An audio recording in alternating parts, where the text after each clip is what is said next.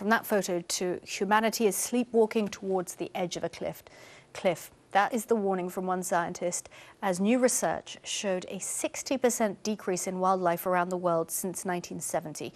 The conservation group, the Worldwide Fund for Nature, lays the blame squarely with us. We have, they say, consistently overused natural resources. Sky's science correspondent Thomas Moore reports.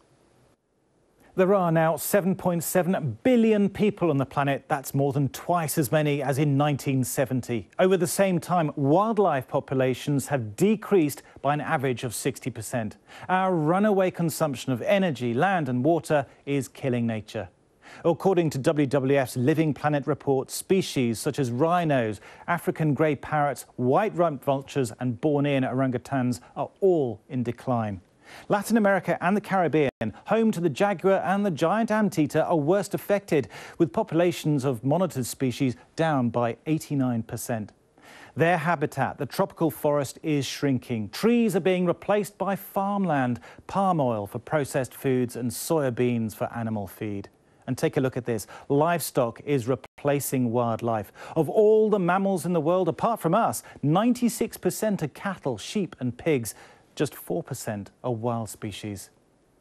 The loss of habitat in one part of the world, as well as being driven by what happens in another part of the world, also impacts then what happens in those parts of the world. So, for example, losing the Amazon rainforest would be absolutely catastrophic from the point of view of tackling climate change. So it matters to all of us that we should make sure that these key parts of the world are not damaged any further. The oceans are in decline too. 6 billion tonnes of fish, shellfish and other creatures have been taken from the seas since 1950, with industrial fishing pushing some populations to collapse. Warming seas driven by climate change are killing coral. By mid-century, 90% of reefs could be gone.